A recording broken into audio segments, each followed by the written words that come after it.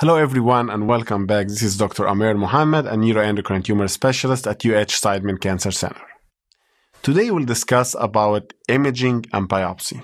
What type of imaging the neuroendocrine tumor patients need to have, and how we get the biopsy, and how it's important to get specific information from the pathology report. Starting with the imaging, it's very important to get the right imaging so we can have the right diagnosis exactly for your neuroendocrine tumors. There are two types of imaging in general. This is anatomical imaging and functional imaging. Start with anatomical imaging like CT scan or MRI. These images can tell us where the tumors are located and what is the size of the tumors. It's very important to get that in the beginning so we know exactly where your primary tumor is, and we can measure the type of tumors, so once we start treatment, we can really measure is your tumors responding to the type of treatment we're giving to you or not. The other type of imaging is functional imaging. And functional imaging like specific PET scan, like the PET gallium-68, or now we have the copper-64, which basically using a specific radio-labeled material so we can detect specific function on these tumors, what we call the somatostatin receptors on the surface of the neuroendocrine tumors. The test will help us to know if you have these receptors or not, because according to these receptors, we have a specific type of treatments that we can give to our patients. I usually describe that to my patients as the lock and the key. If you have the receptors, this is the lock.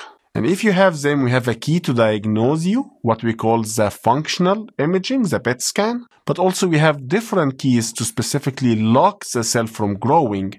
We're going to discuss that in the next videos like somatostatin analogs or the peptide radionuclide therapy. If these tumors are found on the CT scan or MRI, and we also know if they are well differentiated or not, or we're guessing that from the PET scan, the second step after that is to have a tissue sample, or to have appropriate types of tissue through the biopsy so we can confirm what type of cells the patients have. There are main three important pieces of information that you need to look at when you look at your pathology report. Starting with, is this really neuroendocrine tumors or not? So when we take the biopsy, the pathology will stain these cells with specific stains. They are specific for neuroendocrine tumors. And that's including a chromogranin, synaptophysin, sometimes CD56. These are all specific stains for neuroendocrine tumors. The second step after that is to know what is the differentiation and what is the grade. And very simply, differentiation is how is these cells looking under the microscope when you compare them with the normal cell where they are coming from.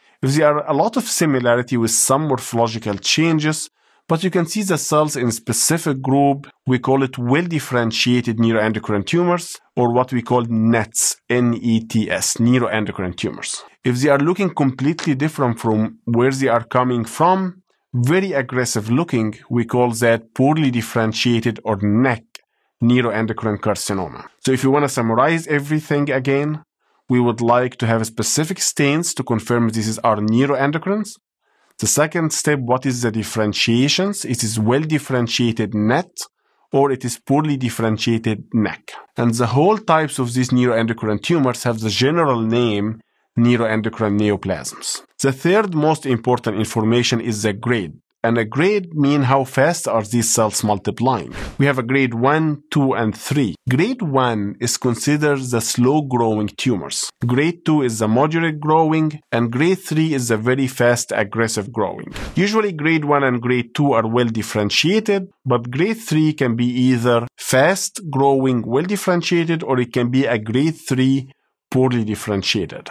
And why it's important to know? Because the treatment of these patients are completely different. The type of imaging we can order sometimes are also completely different. And definitely the outcome also is significantly different from someone have well-differentiated grade 3 versus someone have poorly differentiated grade 3 neuroendocrine carcinoma. So at the end of this video, I would like to summarize for you that the next most important steps after we know that you may have a neuroendocrine tumor is to get the right imaging, starting with anatomical imaging, CT scan, or MRI if the patient have liver mets, functional scan including the PET gallium-68 and copper-64 to detect if you have specific receptors or not, if you have well differentiated. If you do not have well differentiated, we'll go ahead with a specific PET scan called PET FDG, and the biopsy will guide us through that because the pathological report will have the differentiation and the grade of the tumor. So according to that, we can get the best imaging and we can start you in the best treatment.